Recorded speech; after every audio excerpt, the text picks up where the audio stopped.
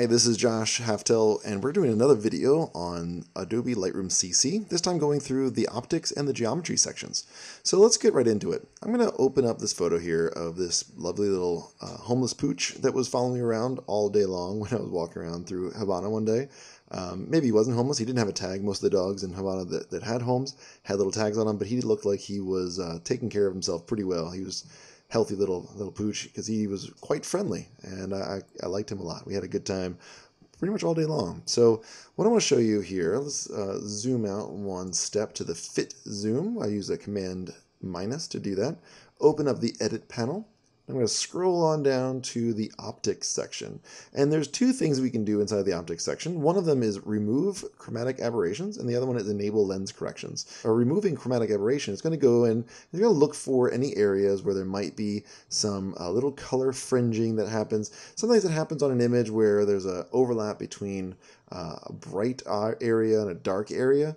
On this image, I don't really see much of it. At the very most, there might be in this section over here. So if we just check that box, what's really awesome about Lightroom CC is that it will automatically find any areas that might be chromatic aberrations, and it will remove it for you. You don't have to do anything. You just check the box and it's done. And it's something that I do on a lot of my images because it just makes for a much cleaner looking file. And then the next one is enabling lens corrections. And what this can do when I click on this one is it's going to take the image. It knows that I shot this with a Sigma 50 f1.4. It's the art lens, and we've made a bunch of different profiles for thousands of lenses. And what will happen then is it will try and remove any kind of distortions as well as any kind of vignetting that might happen on that image because of that lens. So you can see, like with the lens vignetting turned off, or I can bring it up, it's going to smooth out the field of tonality, so making sure that the edges are not darker than the center part of the image, which is really nice. And it also works on removing any kind of distortion that might be introduced from that particular lens. Now, the 50mm art lens, one of the reasons I love it so much is that it doesn't have very much distortion at all. So in this case, it doesn't really do that much. But wider angle lenses, this is a 50mm lens, wider angle lenses, like a 24mm or more,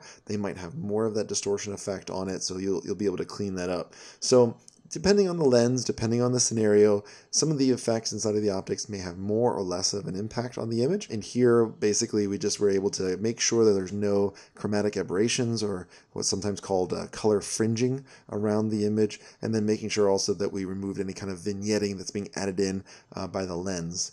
So that looks pretty good, so I'm pretty much done with that one. But let's talk about one of my favorite features inside of the entirety of Lightroom CC, which is the upright tool inside of the geometry. So let's pick a photo that the geometry would work really well on. This image works pretty well, actually.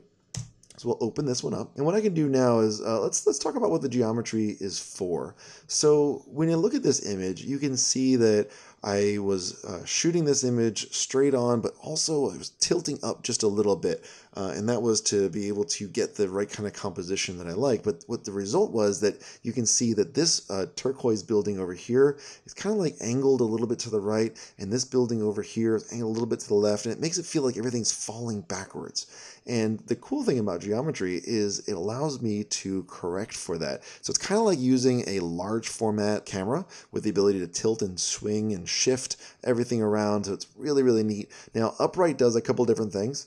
We've got a couple different options in here. We have auto, and if you click on that one, you'll see what it'll try and do. Try and make that correct a little bit better, but still not right. We got also things like level, which will try and automatically level the image, but not do any kind of horizontal or vertical effects. We've got vertical, where we'll try and only do the vertical.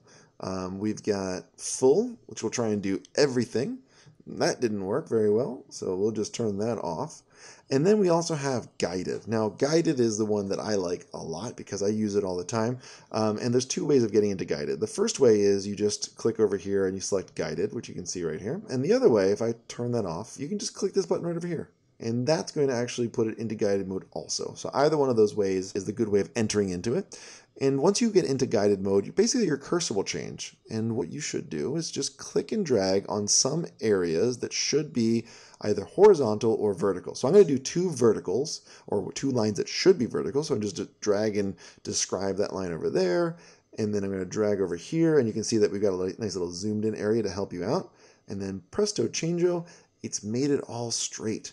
And so we know now that this is perfectly vertical, this is perfectly vertical, and that's really, really cool. Now, if I want to, I can go in even more and add in other lines in here. So for example, I don't know what's going to even happen if I say, hey, this should have been horizontal.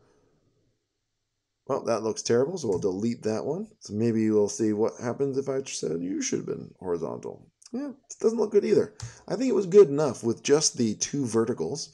And let's work on another image just to give you an idea of what all of the cool things that can happen when you're doing all these different elements with the guided upright.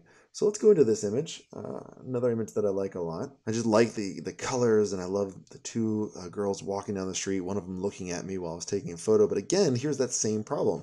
Because I was angling the camera up a little bit, you can see that the lines are falling backwards. I've got this telephone pole that's falling to the right. I've got this other one falling to the left. If I go back down here to the geometry, click on the guided, and I can just draw the line right over here, which is basically that should be vertical, and this one over here, that one should be vertical. And if you don't get it exactly right the first click, that's okay. You can still modify it after the fact.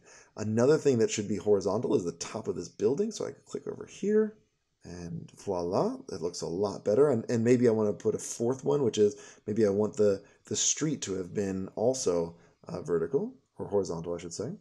And that's good. And now I can click this Constrain Crop button. And what's going to do is it's going to try and constrain it so that you don't have any of those areas without image detail. Now, if I go into the crop tool, you can see that I've got the crop in here where it's not going over this white area, but I want to move it down a little bit. So to move it down a little bit, what I need to do is I actually need to bring it in just a touch. And now I can actually play around with this until I get the image just so. Bring this over here up a little bit and just play around with it. And then I can enter. And now maybe that's a little bit too much on the top and the bottom, so I can bring it down just a little bit because, honestly, I don't need the top of the building in this shot. You don't need to know how big this building was, but giving a little bit of context with the street here makes it feel a lot better. So now what I've done here with this geometry tool with the guided upright is I made everything look straight and nice and clean. So you can see like each one of these windows is a nice clean square. I've got the telephone pole is straight up and down. The girls walking on the street they don't look like they're falling to the left or the right. Everything looks just nice and clean. And then of course, I mentioned to you before, I like to tweak a lot of these things after I'm done with it. And then you can see this before and after. It looks so much better with this geometry being applied. Now, if you really, really want to get in there, you can click on this little icon up here inside of geometry if you really want to get into it, and you can start playing around with the distortion, the vertical, horizontal, rotating, aspect ratio, scale, XY offset. I find that the guided upright does all these things for me faster, easier, and better than I could do by moving these sliders. You might want to play around with these things. I just found, honestly, I never do it, so they're not really that useful for me. But you can imagine like the distortion will help you try and correct manually for any kind of lens distortions that are in there. The vertical and the horizontal do a lot of that geometry or upright correction, but in a manual way if you want to do that. Rotating, obviously, is just going to rotate the image. The aspect, what it's trying to do is it's trying to say, well, maybe you want to keep the aspect ratio exactly as it is, meaning the crop, but you want to get some stuff from the top and the bottom. So what it's going to do is it's going to squish it vertically by expanding it to the left and the right, or squishing it the other way around. This can be useful when done with some moderation. Now I've got the top of the image in, and I've got the street in, which I couldn't get before without adjusting that aspect ratio control. But for me, again, like I don't often use this, maybe just a little bit, it's fine. The scale will actually zoom in or out the image. On this particular image, if I zoom in out too much, what will end up happening is I'll start pulling out and getting into those areas with no detail. And then the X offset and the Y offset, it just basically moves it to the left or right. X is left and right, Y is top and bottom. So, if I really wanted to shift it without having to move the crop around too much, I can do that. But again, this is starting to get a little bit too too much in. And I find that just using some of the more visual tools works out. But here's a good example of actually when using the aspect ratio helped out with the image. So I'll take back what I said before, and I will start using it more often. So you can see again before and after. Looks a lot better afterwards. So that was the optics and the geometry section. So really, really useful, especially the geometry section, something that I use on a lot of my images now because I feel it makes it much more clean.